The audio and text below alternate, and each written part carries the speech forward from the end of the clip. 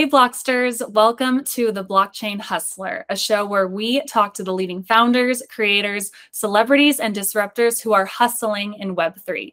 Today's guest is Sam Thapaliya. Sam is the founder of Zebec, a DeFi technology built on Solana that ensures timely, uninterrupted payment processes and streams. Zebec is spearheading the evolution of how money is moved on the blockchain, creating the model for the future of on-chain payments. And most recently, Zebec has created Zaps, a fully functional one-stop app store for DeFi projects on Solana. Backed by Solana Ventures, Coinbase, Circle Ventures, and more, Sam and his team at Zebec have raised over $30 million and are at the forefront of the DeFi revolution. Sam, thank you so much for joining us on the Blockchain Hustler today. Yeah, thanks for having me. We really appreciate your time. I'm excited to dive into your story and how you started Zebec. Congratulations, first of all, on all of your success and everything that you're doing. And before we dive in, I want to dig into your background a little bit.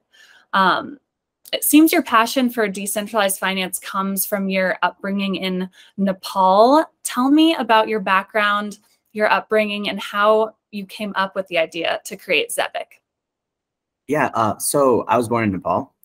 So I grew up in the second half of the Civil War.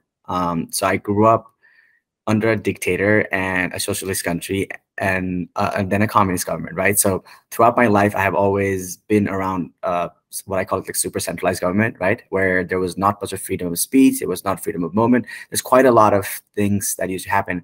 There used to be a time in which we used to have curfews for a couple of years. So after 9 p.m. you cannot walk outside. If you're crossing from one district to another district, there will be army camps, checking what you have in your luggage. So that's how crazy the situation was. And I grew up in that, so didn't grow up with any like technology up until I was like 13 years old. Saw a computer around when I was 13, started writing codes because turns out it was pretty easy for me to understand, and that kind of helped me build like smaller software. Started my first project when I was 15. It was basically Slack for high schoolers. Didn't work out. But after that time, I was doing data labeling work. That time, someone introduced me to Bitcoin. At some point, I was pretty involved in it. Started another company, sold that company. I could not scale it outside Nepal because I was in high school, right? And then I came to States second half of 2017. So saw all the ICO boom, bought ETH at a very low price. Rode the wave, saw the crash. Wanted to start a crypto company, basically, but basically a project where I was thinking of launching Brex, but backed by USDT and DAI. And 2018 crash basically removed almost 99% of the investors, so no one really backed me. After 8 months, abandoned the idea and started an AI company, raised a couple of $1 million. The thing was like back in 2017, I wrote a paper on how at some point in future, money will be self-driving like cars. And it will all be backed by smart contract where your money will like continuously go from one end to another, come back with more money. No one really understood what I was talking about. But last year, a bunch of my friends were discussing things that does not make sense. And one of the things we ended up talking about was payroll, because you work for 14 days, someone pays you at day 17, and no one can really explain you why. So we were like, hey, wouldn't it be great to be paid in real time?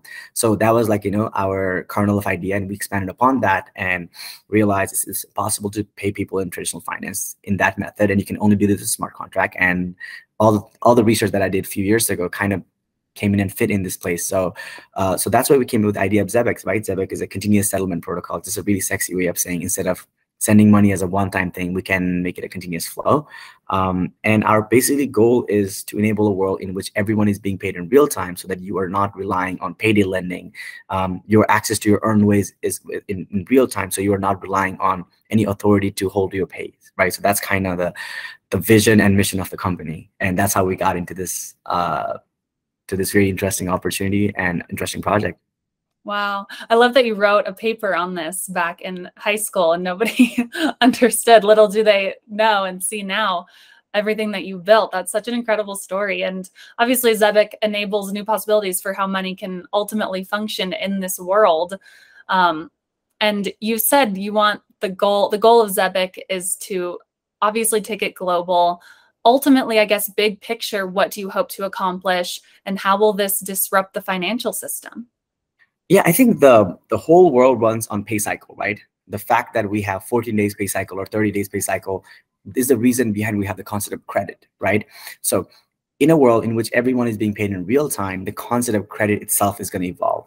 So now your credit history is not going to be the same as the traditional credit history where you're like, you have 800 or 820, whatever the score that is, that's based on how you were able to pay or every 30 days or every 45 days, right?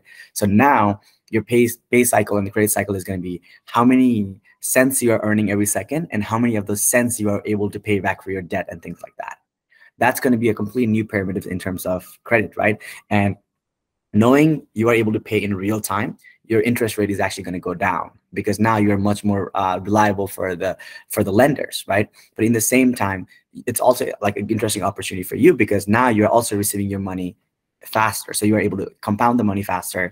And in the same time, your interest rates are going down as well. So it actually brings efficiency in the market. And efficiency in the capital market is actually one of the biggest thing that would drive a completely new like type of innovation. In fact, the things that can be built on top of Zebec, we haven't even thought of yet, right? Like, just the baseline itself is so exciting. Imagine one day paying for your Netflix by the second, only paying for the seconds of the content that you have watched, right? And it will basically start bringing capital efficiency in almost any type of products that is out there. So right now we're focusing on payments, but over the time it will open payments like outside of payroll, like to subscription and other markets as well. Wow, that is so fascinating. Oh my gosh. The possibilities are like truly endless. Obviously, you're working on payments, you're thinking of subscriptions, Netflix. What other examples are top of mind?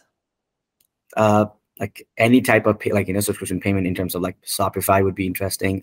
Imagine imagine paying for your Uber, not for a trip, but for like the miles you're riding, right? So Right. that will also be interesting. Like paying for your airlines ticket, not on a real-time basis as well. Almost like there are quite a lot of transactions that can actually happen in this way. And what does that really allow is it removes the dependency on a centralized party to quote you price. It's like the fact that Netflix is going $13.99 a month is basically the power relies on Netflix, right? But if you're only paying for 15 cents a second, the power lies on you because you can turn off that account anytime. Right. Here, the moment you pay $13.99, even you turn it on, off, you share the password to your friends or you don't share the password to your friends, you're already paying. They are the one who is on the centralized party, right?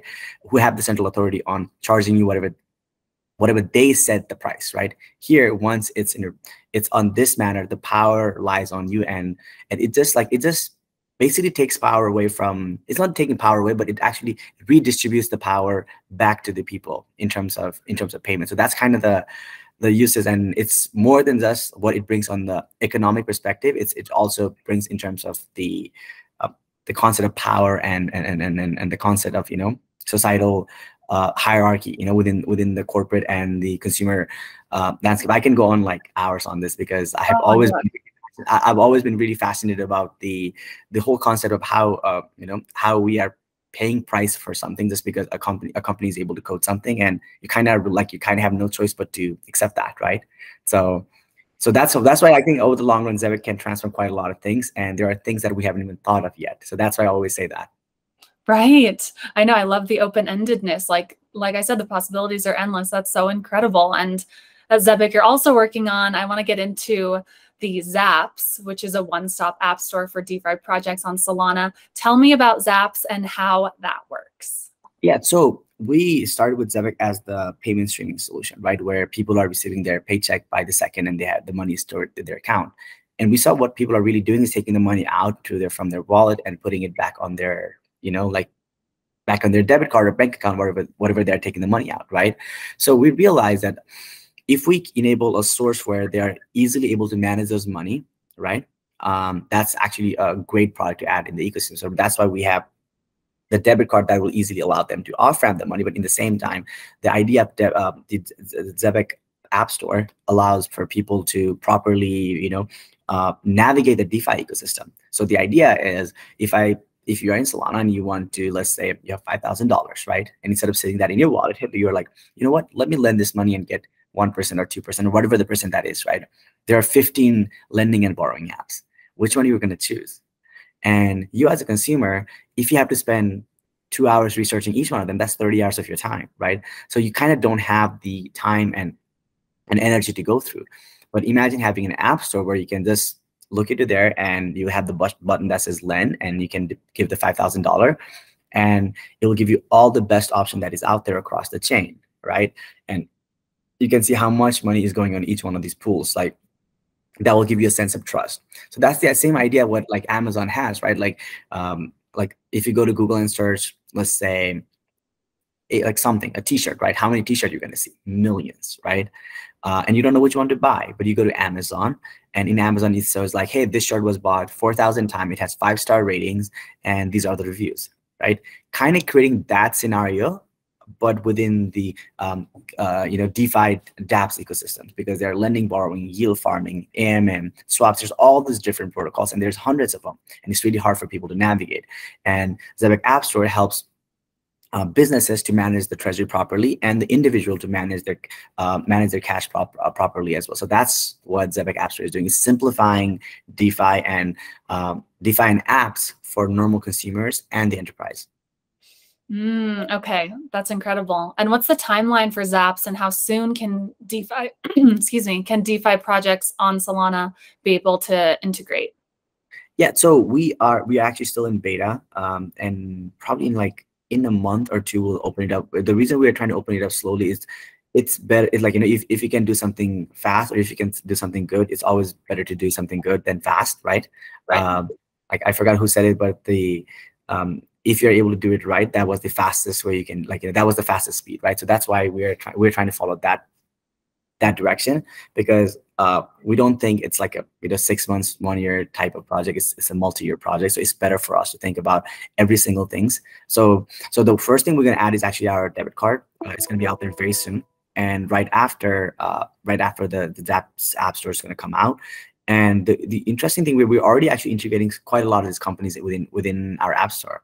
We have, if anyone follows our repository, you can actually see, well, like we're adding all these different companies, but it's just that people are saying, when you're gonna enable the front end, right? We're just auditing it multiple times and making sure our go-to-market strategy is right, and users are completely aligned in that front. So that's why the product is there. We're just trying to find an exact timeline to launch the product.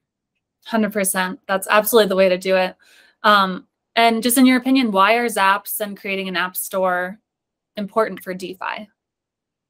I think it's not. I think it's like what I have learned, right? If you want crypto and DeFi and Web3 to succeed, 500 of us in Twitter using our balance sheet and just putting money in one yield farming vault and the other yield farming vault, it's not going to make us successful. The biggest lending borrowing protocol has $15 billion. JP Morgan has $2 trillion. That's what you are going up against. And why does JP Morgan work? It has all the money. Well, first thing is trust and centralized party, and all those things are there. But more than that is simplicity, right? So you can think that back in late 20th century, you used to have merchant banks and travelers bank. You used to have 50 different types of banks, right? And over the time, what banks realized was, hey, we can actually offer whatever that travelers bank is offering ourselves as well. And over the time, we actually had a much larger centralized banks, right? That's why we have the JP Morgan Chase of the world, right? So what they did was they made it easy for people to, use the banking products. So same thing we have to look in the DeFi and crypto perspective as well, is like we have hundreds of this protocol and they all do fascinating things. But users, like normal users, are not going to understand this. My mom is not going to understand a difference between one AMM and another AMM, right? And these two AMMs are always going to fight with different yield pools and things like that.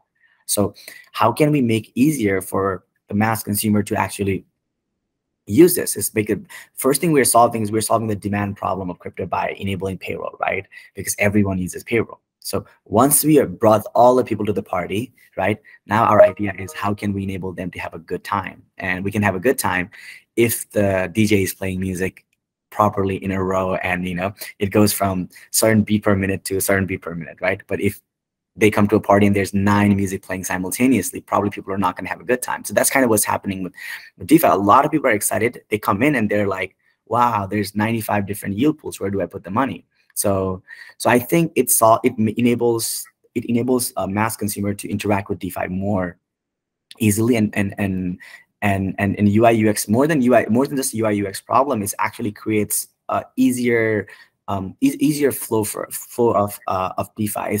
Once you get the money, you don't have to search 75 different places. It's right there, right? It's like the ease of use. So these are the early things, but over the long run, we will start to see other different traction, other different interesting traction as well, where now protocols can partner with each other just within Zebec itself. So they don't have to do multiple integration in their front end. They can just point one API to another API within Zebec App Store, and all of a sudden, now the yield that you were getting in Compound is going to, like the Compound equivalent in Solana goes to another pool, and from that another pool goes to another pool. You can start to create all these complicated workflows.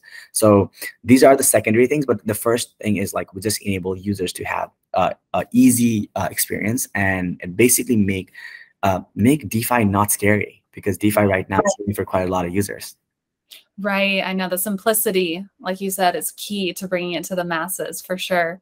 And checking out your Twitter account, gosh, you truly do drop some gems. And on there, you call yourself an eternal optimist. I was kind of scrolling through your Twitter earlier today, and it was just so interesting thinking about your story, having been born during a civil war, living through dictators, communist rulers. You've truly persevered and accomplished so much, and at a young age. So my question for you is, how do you cultivate that optimism, and why is it important for founders and builders to have that mindset? I think that a lot of time, it's when you go through a tough time, right, and you still survive, that kind of gives you that, like, that skin. But the interesting example is like the best of the moment in my life has led to my biggest misery, and my biggest miserable moment of my life had led to my biggest learning and biggest accomplishment. And that has made me to realize is whatever happens, you just have to be optimist, because at the end of the day, it cannot be that bad. And so that's why I never really like think in terms of like, today or tomorrow, rather I look in terms of like what I was 10 years ago. 10 years ago, I was, like 13-year-old, like 14-year-old kid of a farmer, right? Growing up in the middle of nowhere. Every summer there used to be a flood back in our backyard. Like a river used to basically like flooding our entire land, and that was where I grew up. And now I'm here grew up stayed in Silicon Valley for 5 years now, building all these interesting things. And if I can do that in 10 years, now what I can be in the next 10 years. So that's how I look in a much larger time frame. And if you start looking for a much larger time frame, life, you don't have to be anything else but optimist. Once you're optimistic about the next 10 years, everything in between just works out with itself. That's beautiful. I love that. And everyone says this bear market is a time for building. And something else you wrote on Twitter, that things will start looking better a year from now. And you said, at least for the ones who are working hard at solving problems for customers. Can you expand on that and your predictions? Yeah. So one thing I know for a fact is like a lot of people are building things, right? But a lot of people are building things just for the pure goal of surviving, right? And there are two types of survival. One is survival by actually solving a problem for like even 25 people, right? And there's a survival just to be able to go out there and raise more money or do something ABCD, right? And when the good thing about bulls and bears is like, it changes, like, because and the good thing about inflation is it goes up and down, right? That's kind of what I like. Here in US, you're seeing inflation for the first time. In Nepal, I saw it 3 times already. So I definitely have some experience about this part. And one of the things I kind of saw that that was very interesting back in Nepal was when these inflationary economic downturn ends, the companies that were actually super focused on customers, while they were not that visible during the bear market, but by the time next bull market comes out, they are the only one people care about. Because all of a sudden they were the one who were solving problem, and they were the one who had the EBITDA cash flow. They were the one who had the margins, right? And we don't talk about any of that stuff in DeFi, because we're like, hey, what is cash flow? What is revenue? In DeFi and crypto, we're supposed to not talk about it because it's all about the community and all that kind of stuff. But at the end of the day, protocol has to make revenue, right? Because it's not just out here for 3 years so that founders can vest the token and call it a day. Right. for this to be sustainable, the protocol has to have this this revenue model in which it creates this a flywheel where it's able to capture the value and it's redistributed back to the users, and it has enough to sustain itself, right? That's kind of what we're looking forward to. And you can only achieve that when you start to serve actual customers and make actual revenue and actual EBITDA margin. So that's kind of my prediction, is like the next bull run, we will have a lot of these like, interesting experiments, which might go bust, but the ones that are going to survive who are going to be big in the next run are the ones who are solving real problems for real users, and we're making actual profits and EBITDA. Absolutely. And I want to end this interview with one last gem that you said on Twitter. You said life is all about finding what you love and doing everything in your power to be around that for the rest of your life. Are you doing what you love, and how do you make sure what you do aligns with that every day? Yeah, so like every day I wake up and the first thing I ask is like, if I don't do this today, what will happen, right? And most of the time is like, it will slow down something that I was going to do in 10 years from now, right? So I know that every day, every second of the time that I'm spending on Zebec aligns towards my longer goal that I want to do in 10 years from now, right? And that itself is the most motivating thing. It's like, I want like I'm 24, the 34-year-old me to be proud of what I'm doing right now. Mm-hmm. So, and that's kind of what it is, right? Like it's the first thing is you have to find what you want. And then after that is you will do everything in your power to like not give up on that one. And to be like optimistic every single second. Yes, it's going to be hard and sometimes you'll be sad, but you just can't give up. If you want, you should have the mindset that if I want something, I will get it. So that is how I like to think about things. And that's all has to come back to like eternal optimism and being like basically understanding what you want in your life. Mm-hmm. Absolutely. Gosh, getting clear, having eternal optimism.